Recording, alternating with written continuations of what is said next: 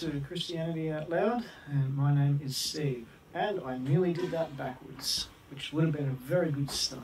I nearly said, welcome to Steve, and my name is Christianity Out Loud. Would have been a good start. Anyway, welcome to the channel, welcome to the community.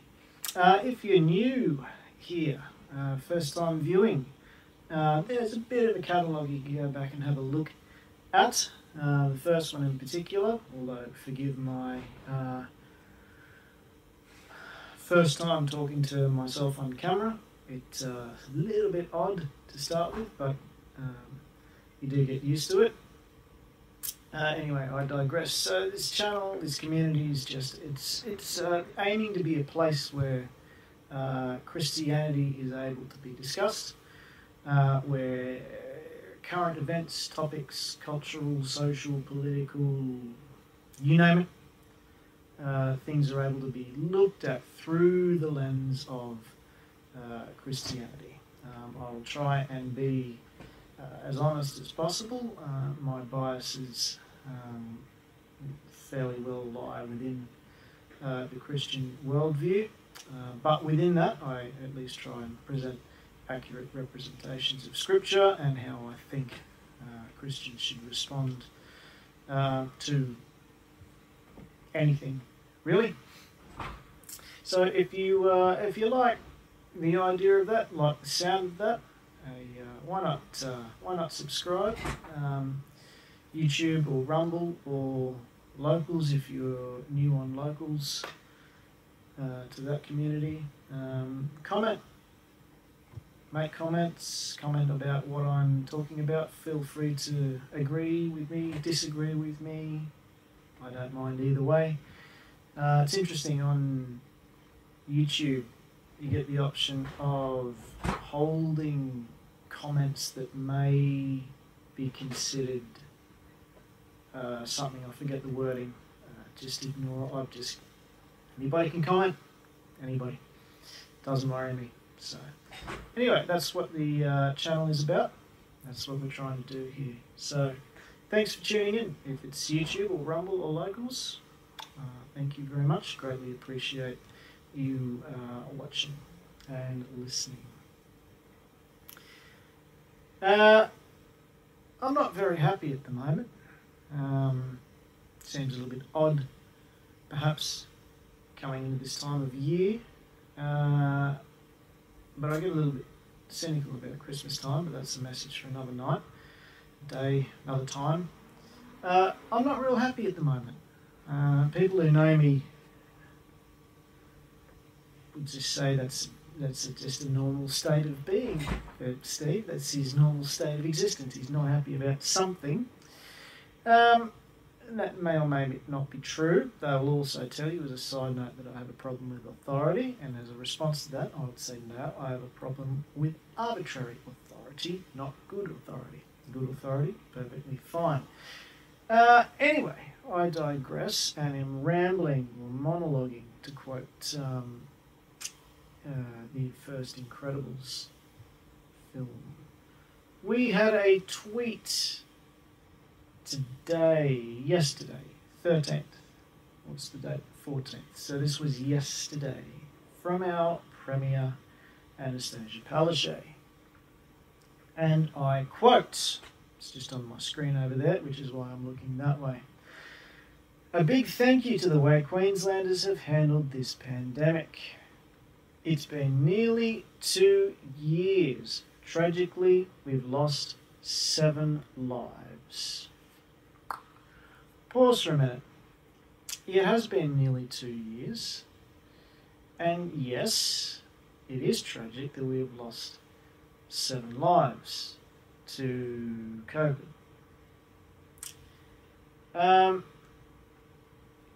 But the way that's phrased is as if nobody else died of anything else. Just see how that's phrased there. I continue. But the results have been really unprecedented compared to the rest of the world. No. Carrying on. Our businesses have been able to function, except when you locked them down. Our children have gone to school, except when you made them do it remotely.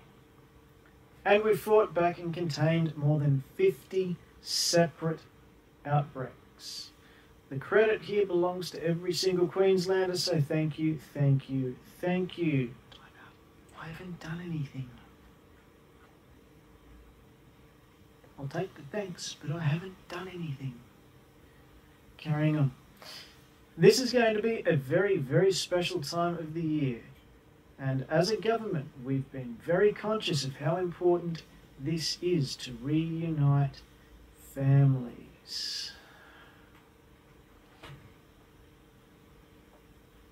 Before I continue,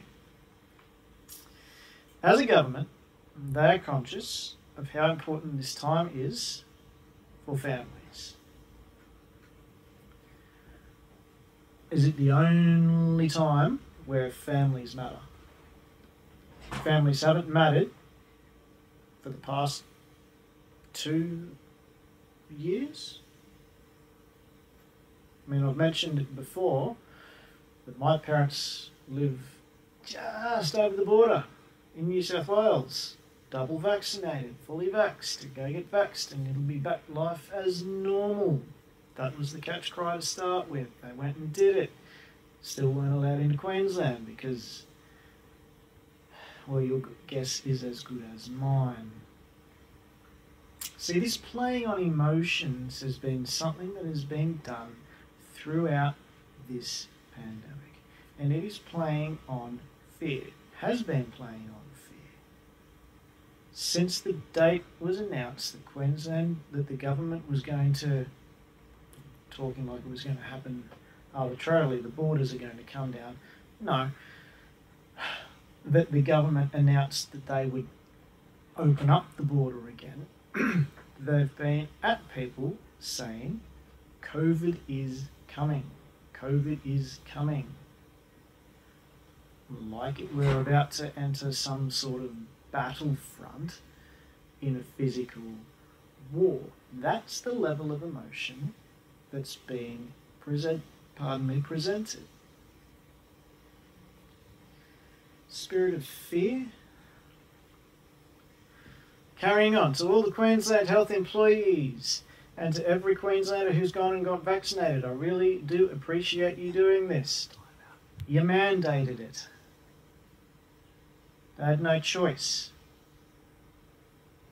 You appreciate that they have followed your Chief Health Officer's directive, otherwise they lose their job at this special time of year for families.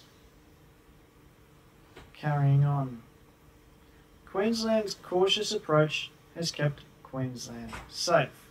No, it's kept us isolated, it's prevented people from coming in, it's kept families separated, and it has prevented Queensland residents, people who live here, pay taxes here, work here, own real estate here, have family here, are part of communities here. It has prevented them from coming back into the state that they live in. We will live with COVID, but on our terms, no on your terms. We must continue to protect the freedoms Queensland has enjoyed throughout the pandemic, and the best way to do that is to continue getting vaccinated.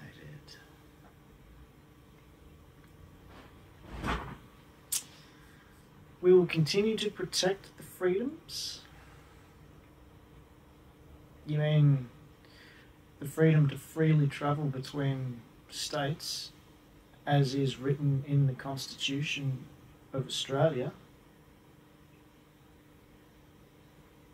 You mean that freedom? See, I realise that governments or politicians across numerous countries actually are seeming to look upon documents that were part of the founding of those countries as, well, when it suits them, they like it. When it doesn't, well, it's outdated, so do we really need this? I mean, we can just implement something today that overrides the founding document of the country. And I've had conversations like that with people who are struggling to work it out. Why aren't people allowed to travel across the border? Well, the government has said so. But the Constitution says that we should have free travel. Yes, it does. So the Queensland government and Western Australian governments and all sorts of governments are just ignoring the Constitution. Yes, they are. But they can't do that.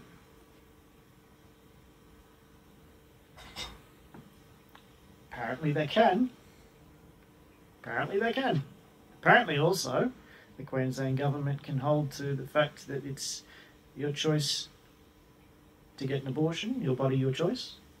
Don't worry about the baby, it's your body, your choice. You can choose if you want to end your life through voluntary euthanasia laws.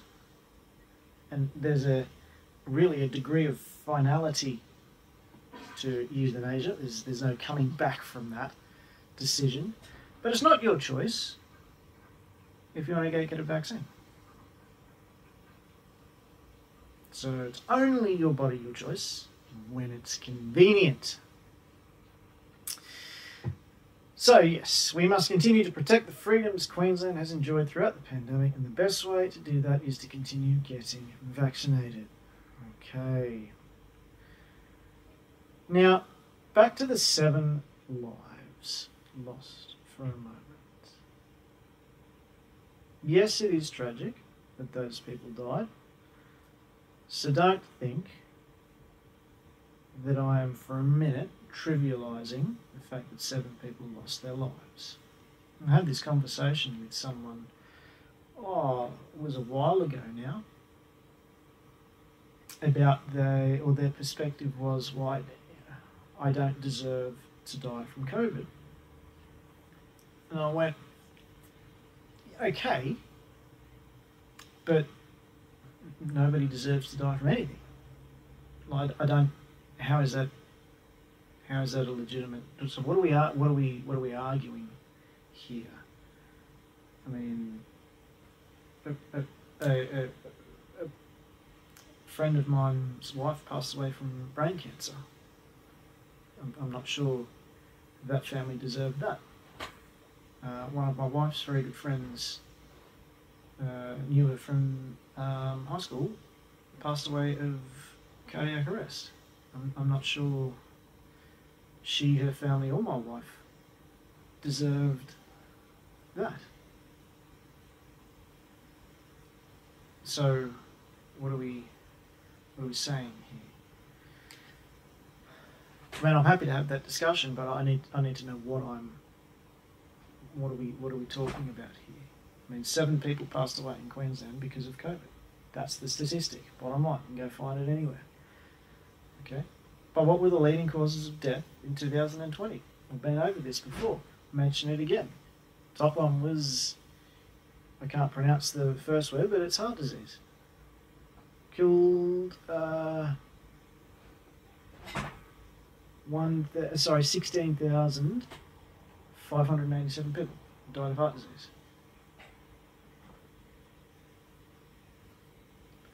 Okay, dementia. Now, many people know someone, or know of someone, who has suffering, died from, or looked after someone with dementia. That is a horrible, horrible illness. 14,575 people in 2020. Cerebrovascular disease. Now we jump down to under 10,000 people, so 9,400. Malignant neoplasm of trachea, bronchus, and lung. Could mean anything. That's just shy of 8,500. Chronic lower respiratory, just over 7,000. Malignant neoplasm of colon, sigmoid, rectum, and anus. Not sure what that means. Sounds interesting.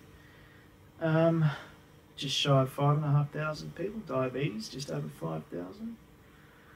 I can go on. Accidental falls, there's a good one. Not a good one, but there's an interesting one. 3,395 people died of accidental falls, 2020.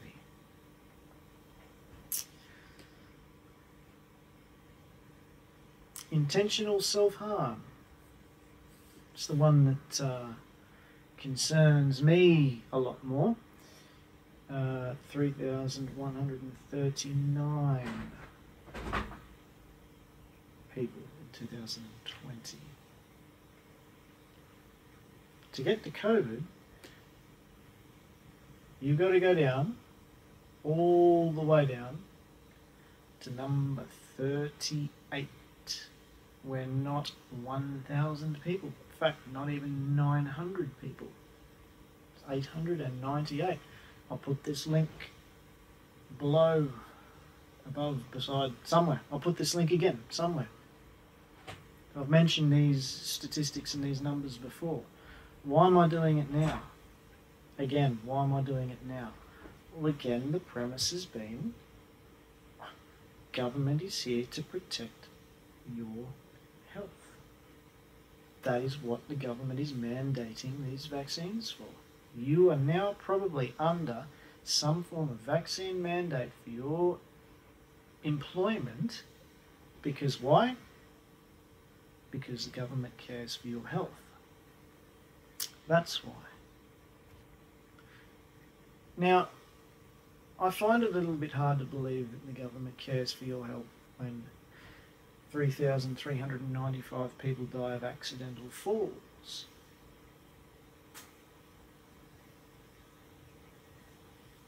Not only that, who is actually responsible for your health? I'll give you a minute to think about that, and I'll ask you again. Who is responsible? Not your safety. Don't conflate the two. Who is responsible for your health?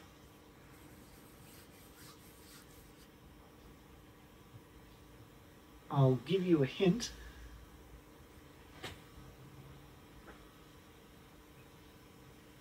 It's you.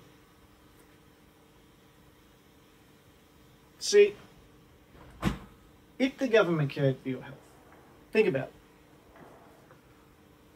Why aren't they out at South Bank, for those of you living in Queensland or Brisbane?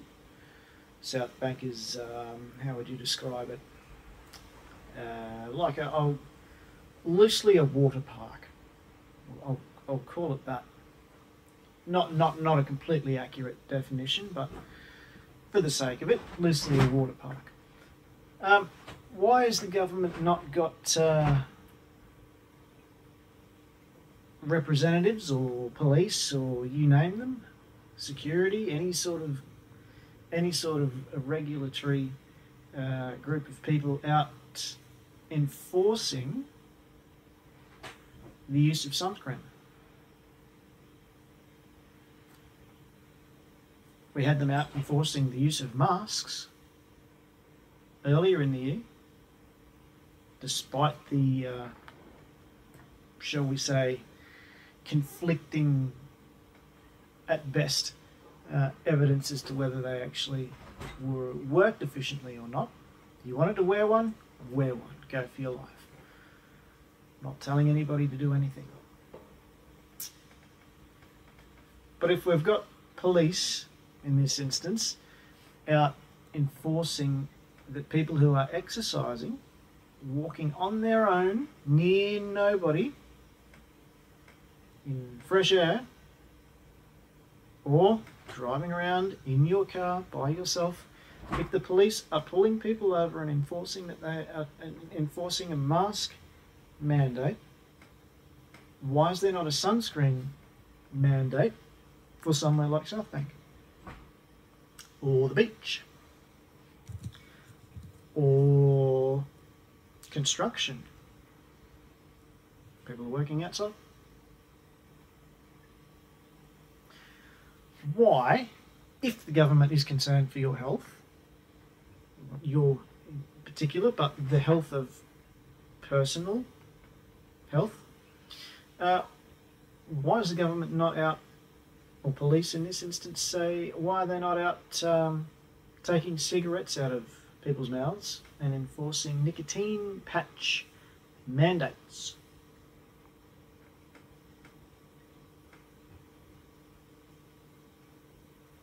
When we all know what smoking does, we all know the damage that smoking does. We all know. We've known for 50 years. There's been lawsuits against tobacco companies. We know. The medical evidence is in. It is unequivocal, undebatable. People still do it. Why? Choice. Why, if the government cares so much for people's personal health, are there not police out breathalyzing people at all manner of licensed venues to ensure that binge drinking is not occurring?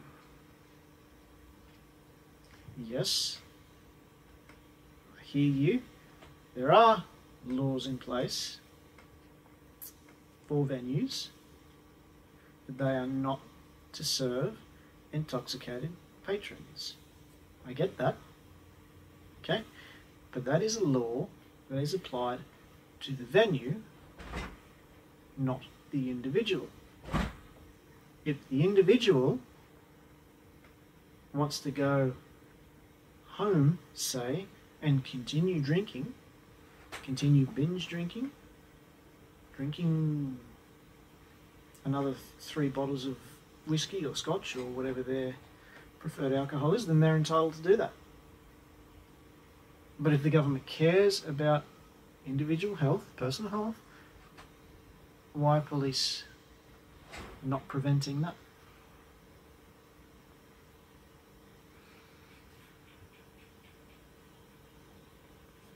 You know, if the government cared for personal health, they would no doubt be aware that someone was 3.5 times more likely to die of a self-infliction,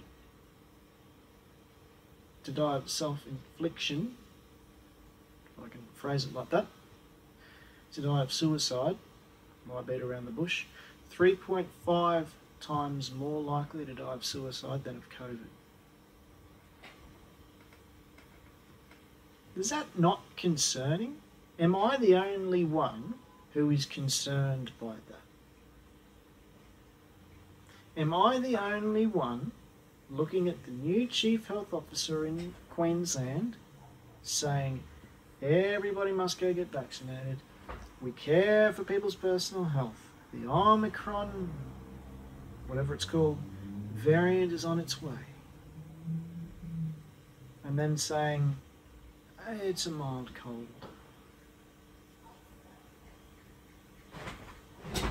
I mean, we are living under a new normal.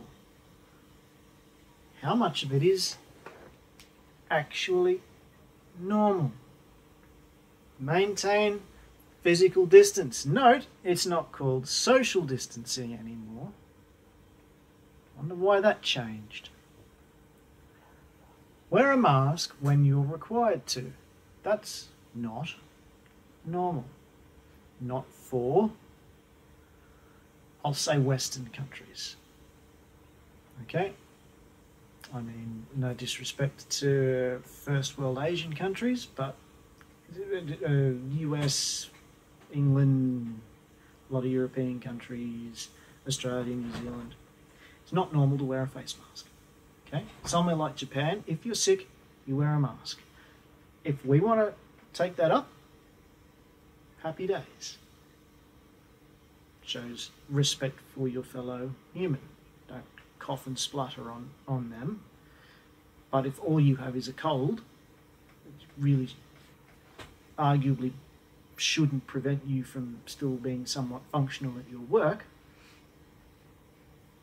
you wear a mask. If you're sick, you wear a mask. That's what it's like. That's the social etiquette, I guess you'd call it. wear a mask when you're required to. That's not normal. It's not normal for healthy people to wear masks. It's not normal for a 12-year-old child to be wearing a mask. Maintain good hygiene. I don't know why that is part of a new normal. But anyway, stay home when sick. Again, yes. Check in Queensland app for effective contact tracing. That is not normal. Get vaccinated. It's not normal for vaccines to be mandated in order for people to be gainfully employed. Which brings me to really why I was not happy. From my church, that shall remain nameless online, but I'm sure they were not the only ones. And yes, I will speak to somebody about my concerns regarding this. No, it is not enough for me to leave. I'm not that petty. But, great news. The Queensland Government has finally updated the public health and social measures linked to vaccination status. I will say that again properly. The Queensland Government has finally updated the public health and social measures linked to vaccination status. Got it right that time. Places of worship will not be affected. We will continue forward, open to all people, carrying on. Now, I'm sure to many people they read that and went, yay, wonderful news. We can go to church. I go, really? You were actually going to let the government dictate who can and can't walk through your doors if that decision had been made? Because if that's the case, you are bowing to a different God. You are bowing to the God of government.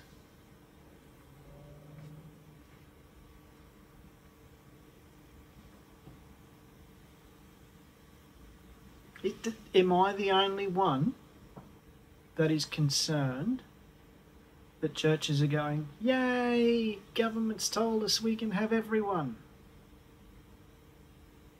Am I the only one concerned by that?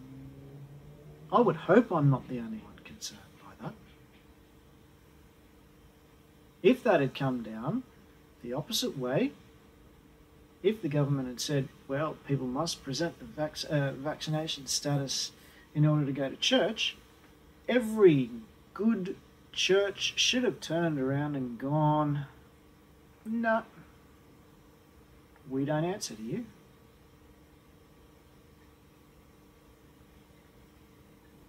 So instead, we're celebrating the fact that government has allowed everybody to go to church.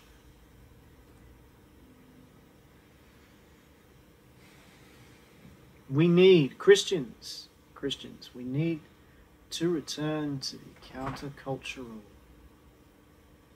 role in society. We have to. It's Christmas time. Luke chapter 2, verses 8 to 10. And in the same region there were shepherds out in the field keeping watch over their flock by night. And an angel of the Lord appeared to them, and the glory of the Lord shone around them, and they were filled with great fear. And the angel said to them, fear not, for behold, I bring you good news of great joy that will be for all the people.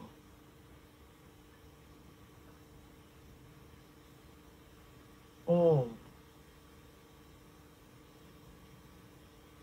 Think about it. What was a shepherd in those days? In that time, early AD, CE, Common Era or Christ's era, as I shall now refer to it. Thank you to that smart person who came up with that. BCE. Oh, it's before Christ's era. CE, Christ's era. I digress.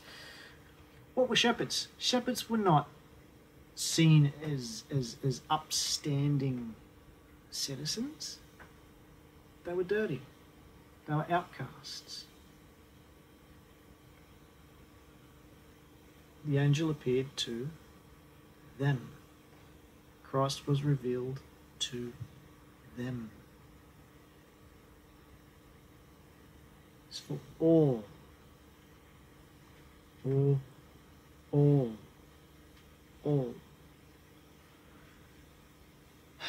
2 Timothy chapter 1, verses 6 to 7. For this reason, I remind you to fan into flame the gift of God which is in you through the laying on of my hands. For God gave us a spirit not of fear, but of power and love and self-control. What are you afraid of? If you are afraid, what are you afraid of?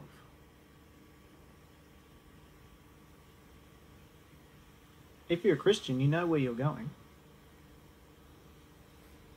What are we afraid of?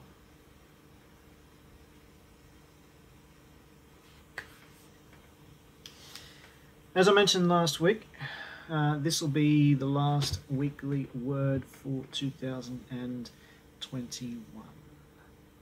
I'm away for the next few weeks, spending some time with friends and family, enjoying the real reason for the season, celebrating the birth of Jesus Christ. If you are still looking for a gift, may I suggest Bread of Life, the Simple Gospel. You never know who might need a word like that during times like these. So I'll post a link to that below as well. So, until 2022, stay safe, be good, and God bless.